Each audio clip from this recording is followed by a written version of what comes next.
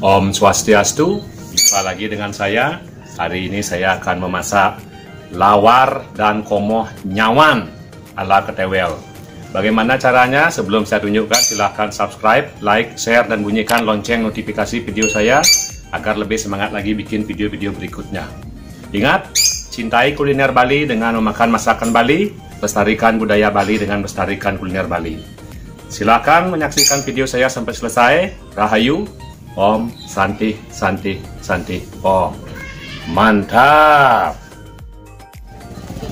Pertama, kita berburu sarang nyawan. Ini adalah hari kedua saya di pasar berburu sarang nyawan, karena hari pertama gagal. Mudah-mudahan hari ini berhasil. Ini di pasar Sukawati. Ibu Doni ki. Empat puluh. Cuman puang. Nak 80 kan ada kilo. Mana gak dah? Nggih, nak ada nyawan. Nyawan kira tamu doang. Akhirnya dapat sarang nyawan adalah bahan utamanya.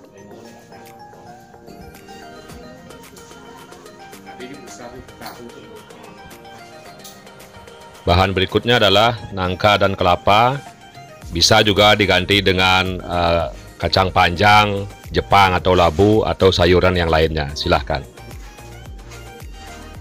Langkah-langkahnya adalah sarang nyawan ini kita rebus. Kita hanya menggunakan bagian yang mengapung saja. Sarang dan bagian lilinnya kita tidak gunakan.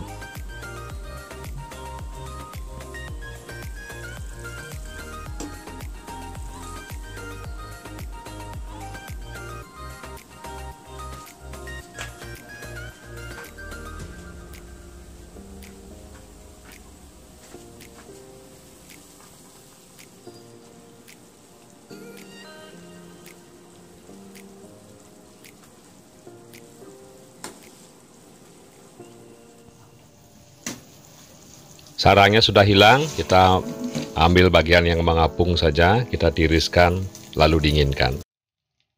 Ini adalah bayi nyawan atau larva nyawan.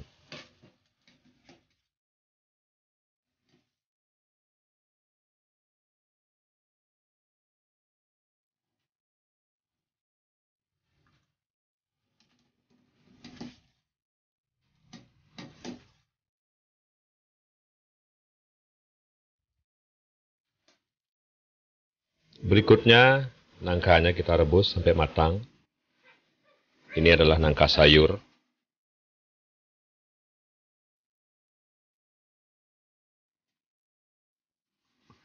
Begitu matang, kita cincang sampai halus.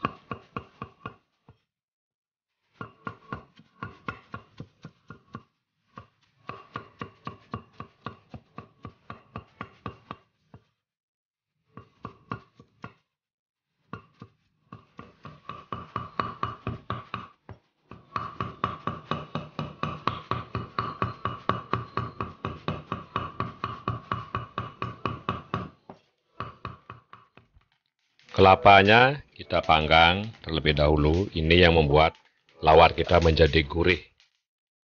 Begitu matang, kita parut, lalu kita cincang biar menjadi kecil-kecil.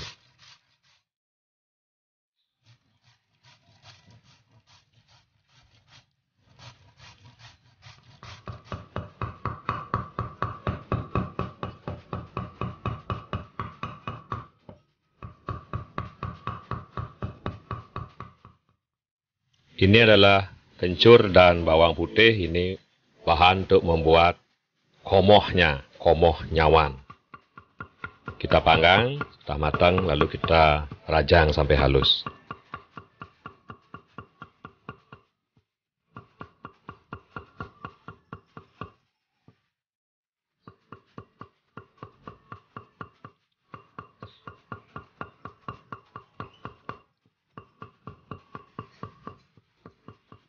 Siap semua, inilah bahan untuk membuat lawar dan komoh. Inilah bayi nyawan atau larva nyawan. Nangka sayur yang sudah dihaluskan. Kelapa.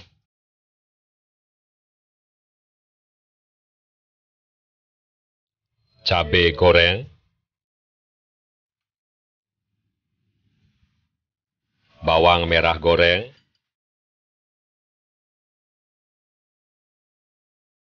bawang putih goreng,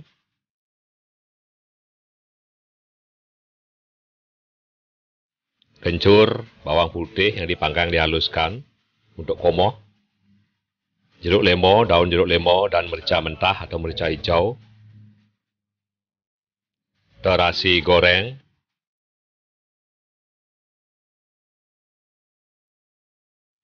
garam, tentunya rahasia bumbu masakan KETEWEL adalah merica hitam yang dihaluskan, ketumbar, buah pala yang sudah dioseng-oseng dihaluskan.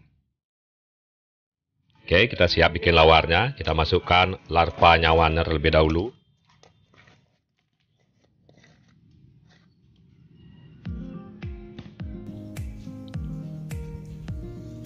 Garam secukupnya.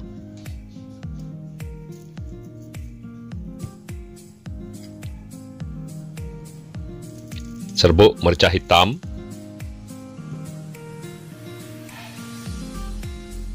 Ketumbar buah pala yang dioseng-oseng dihaluskan.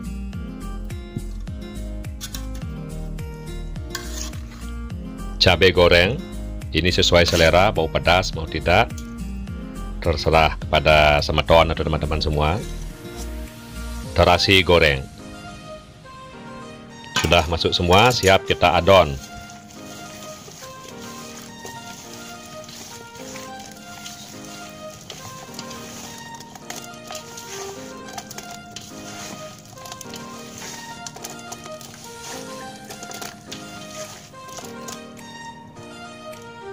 Berikutnya kita masukkan kelapa yang sudah dipanggang dihaluskan. Ini adalah senjata lawar Bali untuk membuat lawar terasa gurih.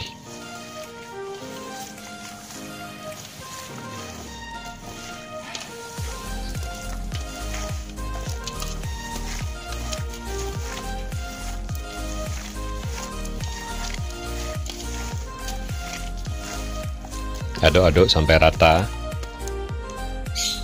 Kita masukkan nangka.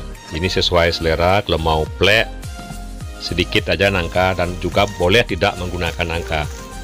Kalau mau agak besar, boleh nangkanya dibanyakkan. Aduk-aduk sampai rata, campur rata semua.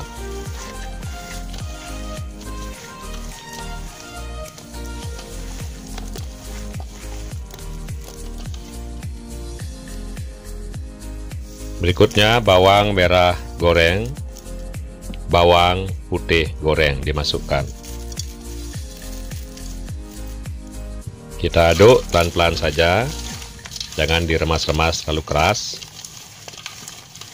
Nanti makan lawar biar ada rasa crunchy, ada rasa renyah, rasa gurih dari bawang goreng tersebut. Kita masukkan daun jeruk lemon, merica mentah atau merica matah atau merica hijau, dan jeruk lemon. Memberikan rasa segar pada lawar nyawan yang kita buat. Kita aduk-aduk sampai rata.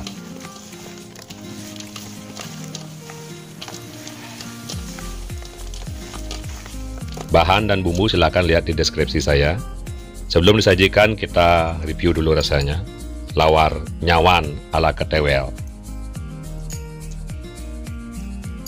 Rasanya mantap. Persiapan membuat komoh nyawan. Kita masukkan larva nyawannya atau bayi nyawannya. Kencur, bawang putih yang dipanggang tadi. Garam secukupnya. Ketumbar buah pala yang dioseng-oseng dihaluskan. Bubuk merica hitam.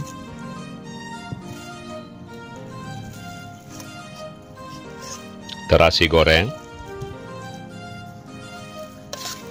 cabai goreng. Masuk semua, kita siap pulen biar tercampur rata semua.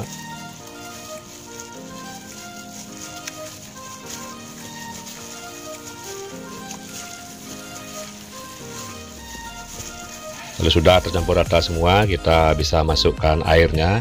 Di sini kita bisa menggunakan air mineral atau air biasa yang dipanaskan, ditunggu dingin dulu. Silahkan. Kita aduk-aduk sampai tercampur rata. Kita masukkan bawang merah dan bawang putih yang digoreng.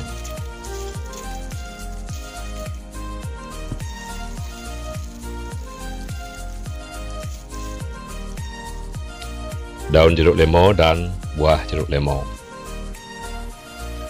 agar komoh nyawan kita segar.